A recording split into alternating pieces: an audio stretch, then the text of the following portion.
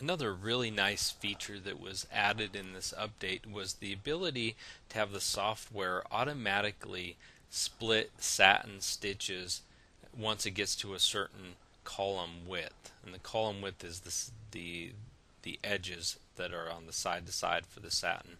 And the main issue is that when dealing with the satin stitch, once you get to about 7 millimeters, you run the risk of a satin stitch, easily snagging on something after it's sewn out. And so when you're working with some like a garment that you're going to wear, it's usually recommended that you don't go over 7 millimeters in width. And so that you don't run the risk of easily snagging the satin stitch and having it unravel. The other thing that causes some issues for a lot of people is a satin stitch can only go so wide before it will not execute as a satin stitch anymore, meaning that once it gets to maybe 12.9 millimeters in width, your machine, many machines will automatically trim between points, and basically what that means is you will not get a stitch that goes from point to point. It will actually do a trim, and many of you have probably experienced that before, where you find some holes in your design where we're dealing with the satin stitch because the satin stitch has gotten to the point where it's too wide, and the machine will automatically trim between points, and that's what drops those stitches. So you can only go so wide on a satin stitch before it will not execute anymore either. So this satin split feature that we added really helps aid into making sure that you don't have satin stitches that are too wide. And so let's take a look at this satin stitch here. I'm going to go into 3D mode. I'm going to come in here and we're going to measure this. You'll see that the width of the column on the left side is 2.3 millimeters, and you'll see the width on the right hand side is 6 millimeters. So it doesn't right now this satin stitch is fine. We don't need to split it unless we want to create a split. But let's take a look and see. I'm going to zoom out a little bit. What happens when I make this satin stitch a little wider? And so all I'm going to do is I have it selected. I'm going to drag it up and watch what happens here.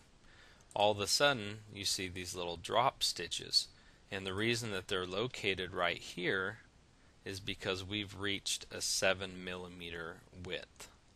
So because it's 7 millimeters or wider from this point on, it automatically created this split in the satin.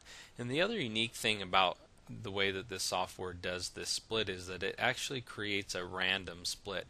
So you can see that it goes, when going from this point to this point, it drops a stitch right here, but then when it comes up to the other one, it drops in a different location, and it keeps going back and forth at a different location each time, instead of making the drop stitch appear in a straight line. And the nice thing about this is it gives it a little bit more of a feathered look, so it doesn't create a harsh line right here in the split of the satin. And just to show you what that would look like is I'm going to select this satin stitch, and let's come over here to our column tab, and inside of the column tab you have the ability to control a satin stitch, a split for a satin stitch. Right now it's set at random, and that's why they're offset here. If I go to a percent, let's say 50%, and click apply, you will see that now this drop takes place right here. And if we sew this out, you're going to see this line. And so the feathered look really helps make it, or the random, really makes it kind of blend a little bit more. You'll see this in a lot of designs, especially those who create flowers, petals, and you'll see that they'll often feather the split of a satin stitch.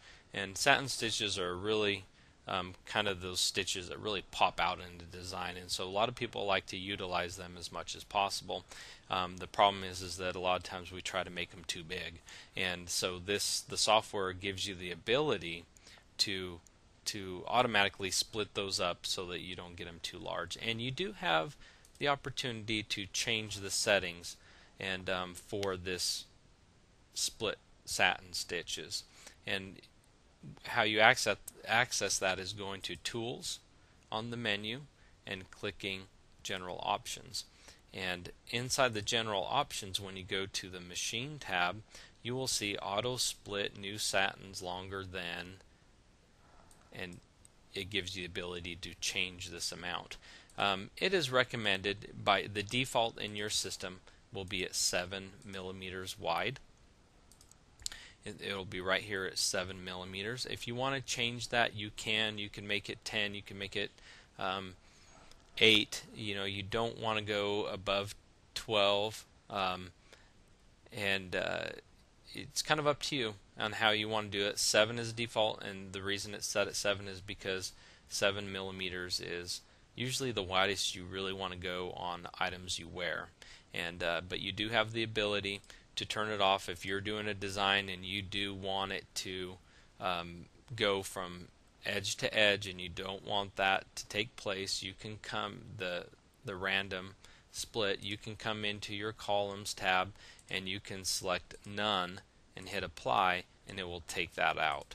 It's just, there's a safety guard, and it's a great new feature. I'm glad that we have it in there because it makes working with satin stitches so much easier. You don't even have to think about it. It will automatically create the split for you once you get to the default setting for the split to take place, and it will automatically do it as a random split. So this is a great, fun new feature, and I hope that you enjoy it as much as we do.